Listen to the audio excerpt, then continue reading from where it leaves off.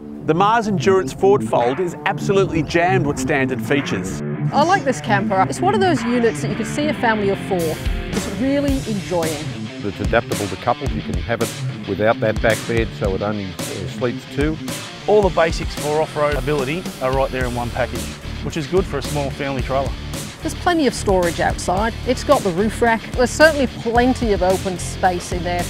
It's not a lot of money, and still at only 22 grand, it's good value.